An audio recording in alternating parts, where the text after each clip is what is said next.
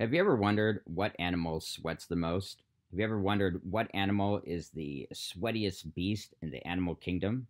Well, I'll give you a hint. It has to be a mammal, and that's because only mammals have sweat glands. So, animals that are not mammals, such as lizards and birds, don't sweat at all. Also, not all mammals sweat. Animals like whales and dolphins are mammals, but they don't actually sweat. So, a lot of people might think that the pig is the animal that perspires the most.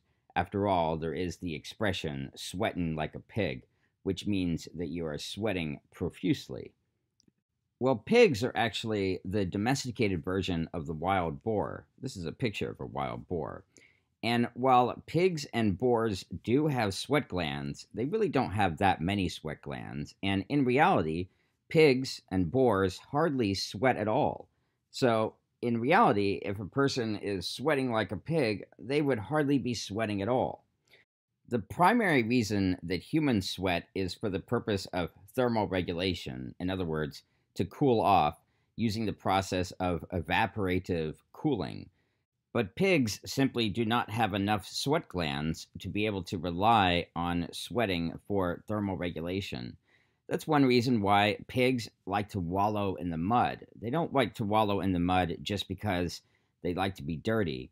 They wallow in the mud because that actually allows pigs to cool off. In fact, wallowing in mud allows pigs to cool off more than if they were to just wallow in pure water. Another animal that wallows in the mud for the purpose of cooling off is the hippopotamus. And wallowing mud is another type of evaporative cooling. Interestingly, of all the animals currently alive today on Earth, there are really two animals that sweat a lot more than all the other animals. And what two animals are the sweatiest beasts of all the other animals that are alive on Earth today? One of those animals would be the species known as Homo sapiens. Yes, our own species. We humans are animals, and not only are we humans animals, but we're also very sweaty animals. In fact, the typical human, when exercising vigorously for 1 hour, will sweat out anywhere from zero point 0.7 to 1.5 liters of sweat. That's a lot when you think about it. Also, top athletes with a high level of physical fitness can sweat even more. It's not uncommon for Olympic triathletes, for example, to sweat more than 2 liters in just 1 hour. And the world record of sweat while exercising is actually held by an Olympic athlete in 1984. Alberto Salazar, while preparing for the Olympics, perspired 3.7 liters in just 1 hour. That's a whole lot more than a pig can sweat. In fact, if you are going to express that you are sweating profusely, you would be a lot more accurate in saying that you are sweating like a human rather than sweating like a pig.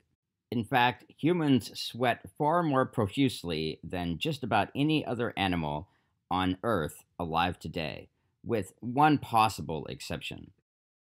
And that exception is possibly the horse. Now, it's a little bit hard to say whether or not horses sweat more or less than humans.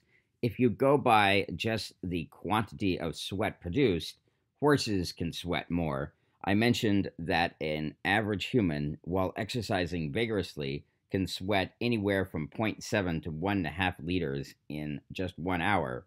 The average horse can sweat anywhere from 13 to 18 liters in just 1 hour while exercising vigorously. Some horses can sweat more than that. But of course, horses are also much larger than humans. As a rule of thumb, the average light horse weighs around 1,000 pounds, and the average draft horse, which are much larger, weigh about 2,000 pounds, and they can get heavier than that. So, when it comes to the actual amount of sweat produced per pound of body weight, you could actually make the argument that horses and humans sweat about the same amount. The primary reason horses perspire is to cool themselves down, just like humans. And just like humans, many of the same factors that affect how much a human will sweat will also affect how much a horse will sweat. How physically fit a horse is, medical conditions, how warm it is, how humid it is, are all factors that will affect both horses and humans in how much they perspire. But there is some differences between horse sweat and human sweat. Human sweat is mostly water. It's at least 99% water. Horse sweat is also mostly water, but it's not as much water as human sweat is. Salts in horse sweat are about 4 times as concentrated as they are in human sweat. Also, horses heat up a lot faster when exercising than humans do. According to one study, horses actually heat up 10 times as quickly as humans do while exercising. One reason is horses are larger than we are. Another reason is horses have a higher percentage of active muscles being used when they exercise in comparison to humans. Also, a smaller percentage of horse sweat actually evaporates when horses are exercising in comparison to human sweat. When a horse is exercising, about 25 to 30% of its sweat will evaporate. That's in comparison to human sweat. Humans will have up to 50% of their sweat evaporate when they are exercising. And since sweating it cools you down using the process of evaporative cooling, you actually need the sweat to evaporate in order to cool you down. That also explains why in more humid climates, sweating does not cool you down as much because not as much sweat will evaporate when there is a higher amount of humidity. Just like humans, horses need more than just pure water to rehydrate themselves. They also need electrolytes, and they actually have electrolyte solutions for horses. With these solutions, electrolytes are mixed with water that help horses replenish the electrolytes that they lose from sweating. Think of this as basically the same thing as Gatorade, but for horses. In fact, these solutions actually provide some of the same electrolytes that Gatorade provides, including sodium, chloride, and potassium. Another thing about horse sweat is that it sometimes can appear as white and foamy.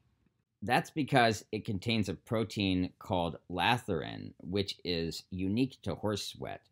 One reason a lower percentage of horse sweat actually evaporates in comparison to human sweat is the fact that horses have coats.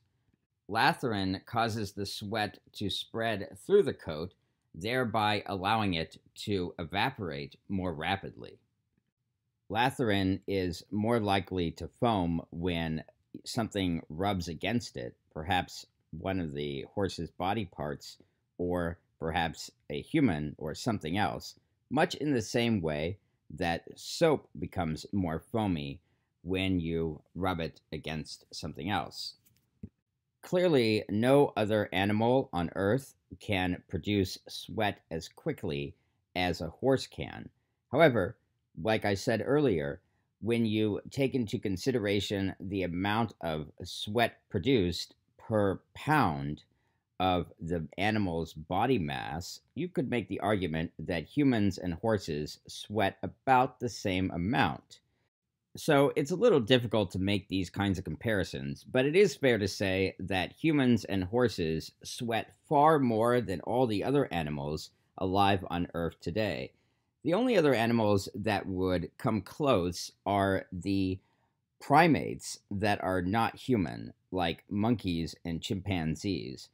These other primates do sweat enough that they can actually use sweat for thermal regulation, but they don't use sweat to thermoregulate themselves nearly as much as horses and humans do.